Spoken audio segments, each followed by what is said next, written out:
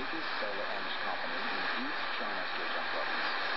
During the financial crisis, this company invested more than 1,600 million yuan, or about $240 million, to develop building integrated photovoltaic, or BIPV technology. This new technology can help solar energy equipment and infrastructure integrated into buildings more effectively and scientifically. To support the project, the central government has offered subsidies of 20 yuan per watt, 80 million yuan in total to the company. He is the vice general manager of the company. The production cost for 1 watt is 2 yuan. Without the subsidy, will produce at a loss. In this way, this favorable policy has been worked out at a critical moment and has restored our confidence. China Solar Energy Company is the leading solar water heater company in China.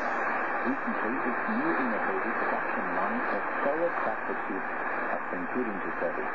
The brand new production line with an independent intellectual copyright has enabled its productivity to be quadrupled. Moreover, the production line helps the company create an international standard for the production of solar power heaters.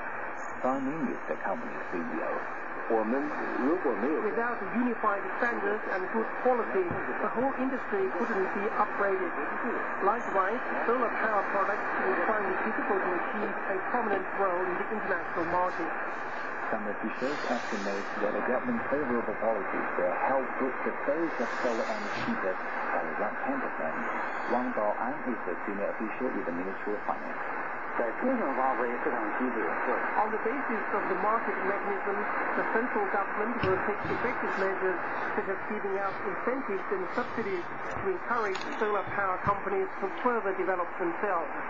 In 2008, the turnover of the Chinese solar power heaters exceeded 38 billion yuan, with a rapid growth of 30% year-round.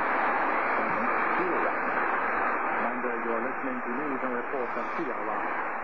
Coming up next, some of the stories making news in the Chinese media. Don't go away. Stay hooked into the latest news and events in China and beyond with Mobile CRI, new program that delivers all the information you need.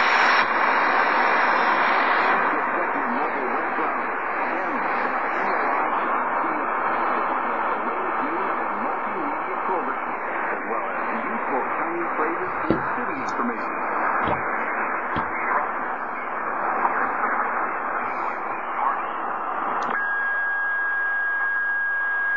Take a look at the Chinese media. Information was warning the death of so many earthquake victims last year. Xiao Yiyong, the former director of the Bureau of Industry and Commerce of Binzhou in Shandong province, used public money to